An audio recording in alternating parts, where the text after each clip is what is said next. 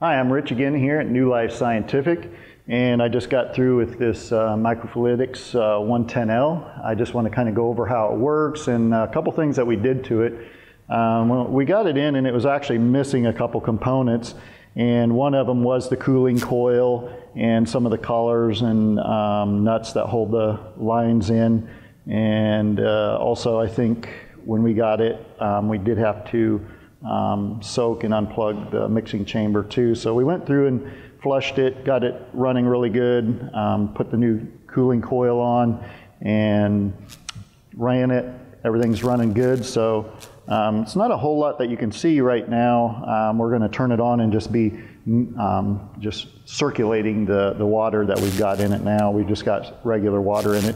I also want to point out also that this actually has a valve where you can pull to drain it here, and you can push it, you can pull it and push it, and what it does is when you push it, you can just sit there and recirculate it and really homogenize your fluids really well.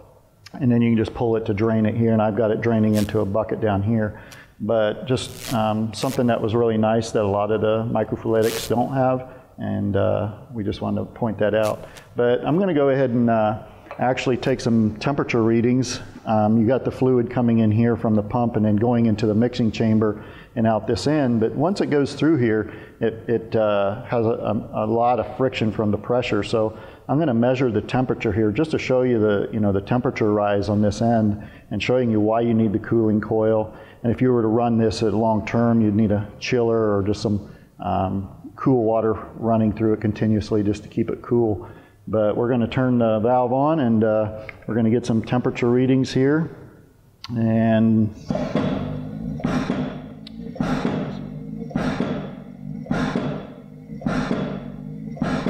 you can just see how the temperature is climbing there.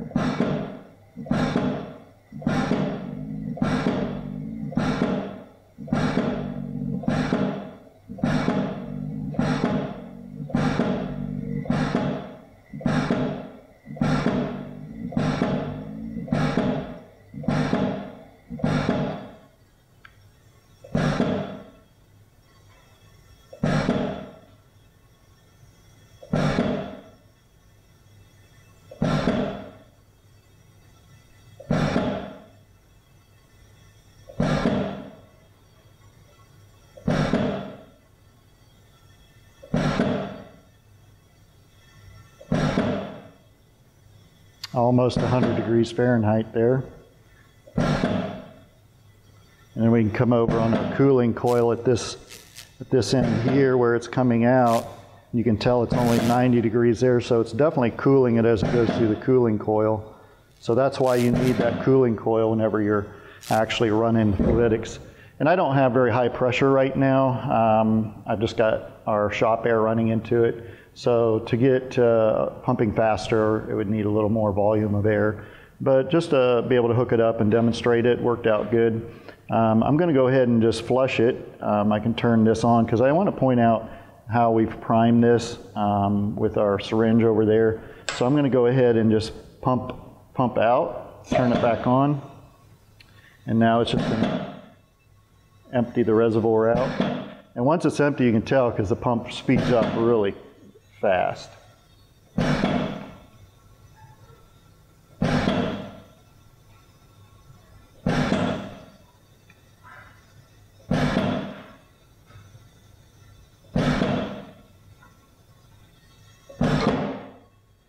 Just about empty.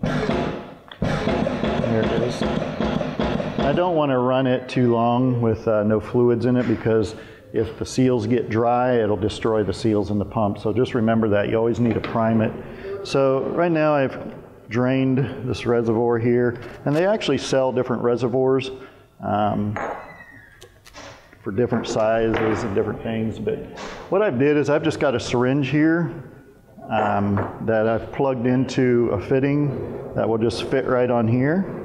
And so what I do is I just pull some of my fluids into the syringe and I plug it in and then clamp it on here.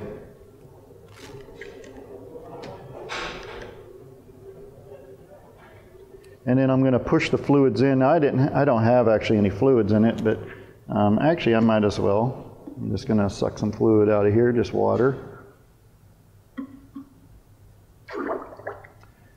And get a good amount of fluid coming in here. So I'm going to just put it in here and push it in. And now I want to leave this open because I'll be able to see it dribble out just a little bit after a while. Just a tiny bit will come out, but it's such a small channel to get through.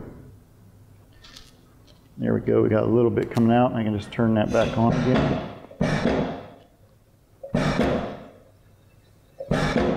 You can see it'll just pull it right out of the syringe now too. It'll pull the syringe down.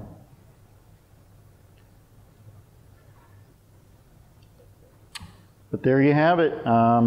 Unit works good. Like I said, a little more air pressure would definitely give it a little more power. Right now I've got, like I said, our small shop line here hooked to it just to give a demonstration.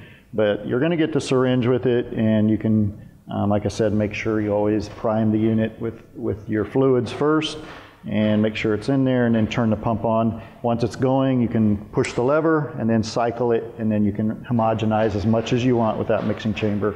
But I think that's it. You're going to get the red hose back here. You'll just have to plug the air in, and then again you can hook a chiller or fresh water to keep it cool. But that's it for this video, and thank you for watching.